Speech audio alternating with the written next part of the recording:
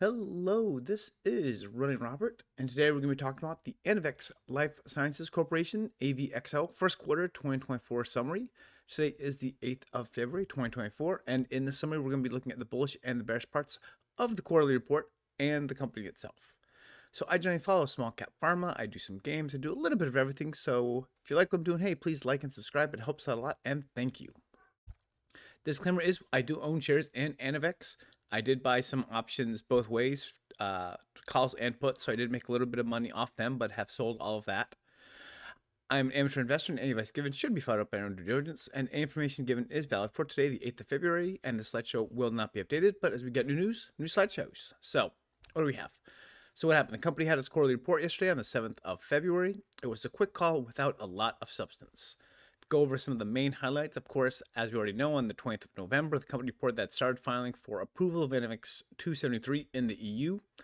However, when pressed on the question, there was no time frame for finishing this in the report. So that question was asked, and it said first quarter, second quarter, and Ms. Ling just did not give anything. Just said we're gonna get it done as quick as we can. So not a very positive question for sure, but we know that it is being started, just no time frame of when it is actually going to be completed. So on the question of FDA discussions, it appears that they have not started discussions about approval for 273 at all. They said we are preparing for discussions. So that is unfortunately very negative. There's no publishing in the Alzheimer's journal. There's really no information given. It would have been nice to have, at least we've submitted it, or at least we know we're on the right track. But again, nothing given. And then for RET, there was no major updates given other than they have established why they think they had a failure in the study based on having too small of a placebo hold, and that a couple people or a couple patients can easily impact that. And so they will go to the agency at some point.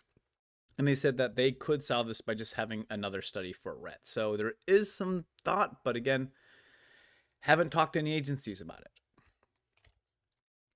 And then initiation is the key word. So Parkinson's, Fragile X, and a new rare disease, all were just about copy and paste from previous quarterly reports. And I really don't consider them to start anytime soon. In looking at this information for RET and stuff like that, I went back all the way to 2022, and it pretty much was the same. Like, some of these have been in the initiation phase since then. So really nothing moving forward with any of them, which is very disappointing since Parkinson's had wonderful data and then it's just been sitting.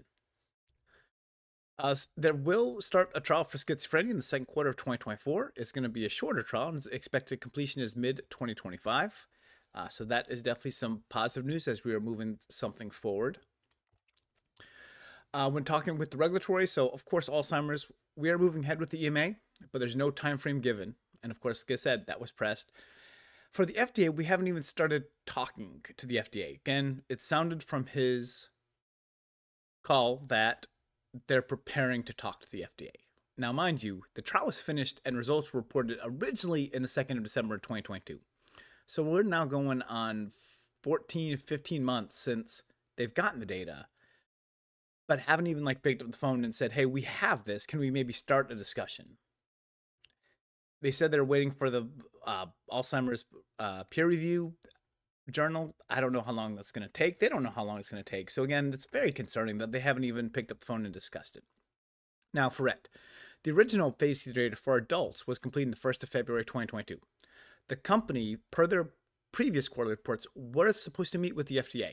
So that meeting either went poorly or never happened, as they started to focus more on the pediatric study. And the second point is they do have fast track, orphan status. They have all that stuff for the pediatric. Even though it's pretty soon after the failure, that they've not even scheduled an FDA meeting for RET is, again, just another red flag.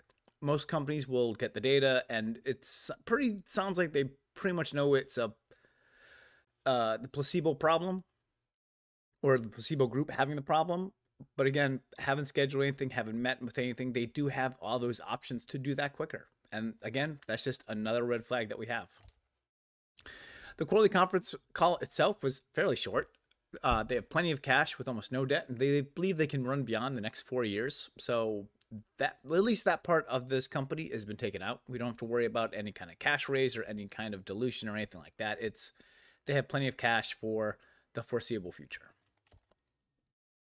But this is kind of the call that we expected. I mean, obviously we got delays, the initiation of trials, no actual starting of them, and very little focus on the timelines. So I think Missling should be done as a CEO. I mean, at this point, he's gotten us to this point, which is very positive, but he does not seem to be able to get us to that finish line. We need to see some results. He does not seem like a result-driven CEO.